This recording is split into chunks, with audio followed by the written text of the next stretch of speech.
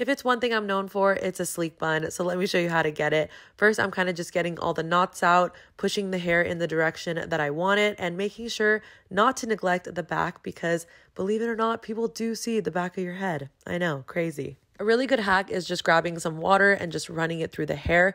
This is especially good if your hair is clean and you're having trouble sleeking it back.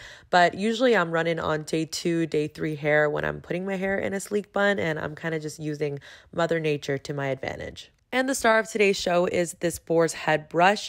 I love this one because it has strong bristles and it's really getting that hair into place. It comes in a 2-pack on Amazon. Obviously, I will link it down below for you.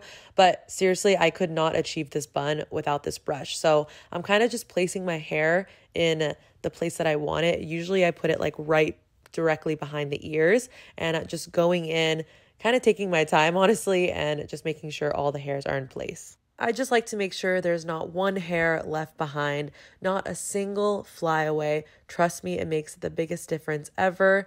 And again, getting the bottom. I didn't do this for the longest time, and I don't know what I was thinking. It really, really makes a huge difference. And now that I feel we've got all of those hairs in place and we're feeling good to go, the next star of the show is 100% going to be the rubber band that you use, especially if you have thick hair like myself. These ones are also from Amazon. They're so great. If you're not using a thick enough rubber band, you're going to get stragglers and the hair is just not going to sleek as well as you want it.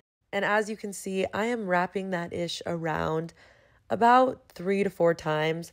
I like it tight. I just prefer it that way. You can do it as tight as you want it and slowly making sure to tighten it because you don't want any little bumps on the side of the head. That is key. And then I just grab my hairspray and I just make sure to put it on my sideburns first. Those are the areas for some reason that kind of just poke out, and I just like to make sure those are locked in.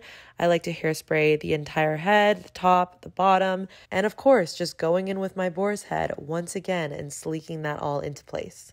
And next, I like to kind of just brush out my ponytail, making sure there's not any knots in it. And this is a really good hack if you have layers and you feel like you have stragglers in your bun. I kind of just like to twist it all the way down. This is really helpful and it kind of just like hides the hairs really well. I just wrap it around and I'm going to use 2 rubber bands. Again, you can just use 1, but this is really just how I lock it into place, ladies. And once I have those 2 rubber bands in, I just decided to put a scrunchie on just to finish up the look. Obviously, this is completely optional.